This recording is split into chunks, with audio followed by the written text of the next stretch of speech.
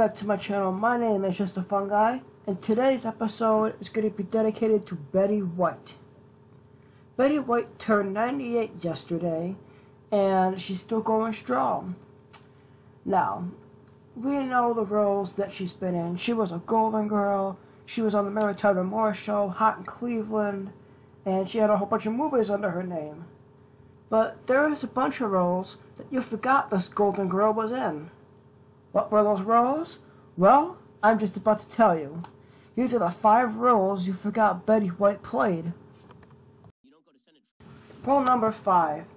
Dr. Beth Mayer played in the TV show Bones. She played this character in a handful of episodes from 2015 to 2017. Beth Mayer was a very outspoken doctor who had been married 6 times. She is a very memorable character, and Betty White pulled it off very well.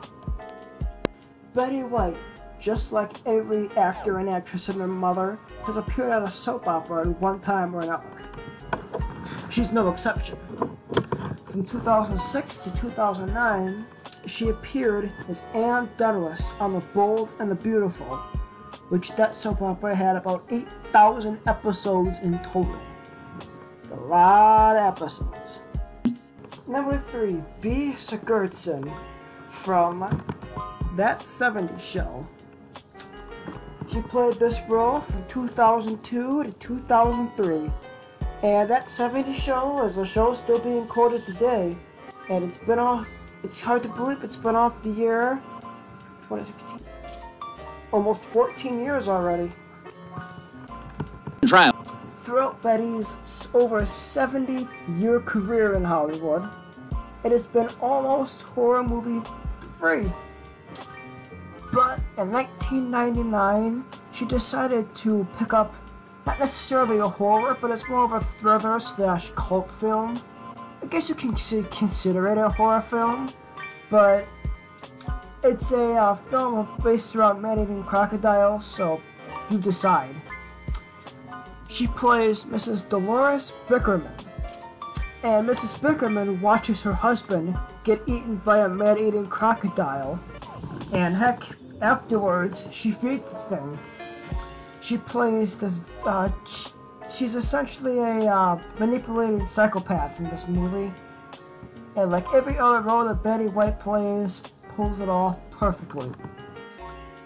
Perhaps one of the only roles that's actually for kids that Betty White has taken is guest starring on a Spongebob episode in 2016.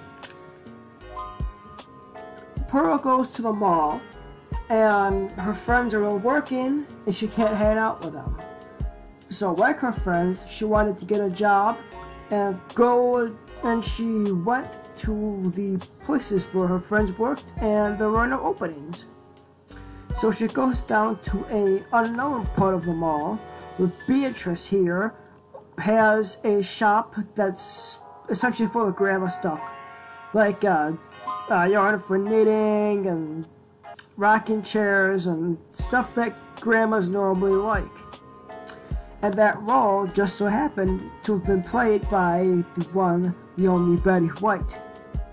That's role number 1 you probably forgot she was in, or didn't even know if she was in, because if you're over the age of 20 and you watch SpongeBob like I do, you're either a child at heart, or if you don't watch, you're more likely an adult at heart. You choose. Well, that was the top 5 Betty White roles you probably forgot she even played. What was your favorite Betty White role of all time? It doesn't necessarily have to be these 5, but yours of all time. Mine is Rose Nyland, the airheaded St. Olafian who had a whole bunch of interesting stories.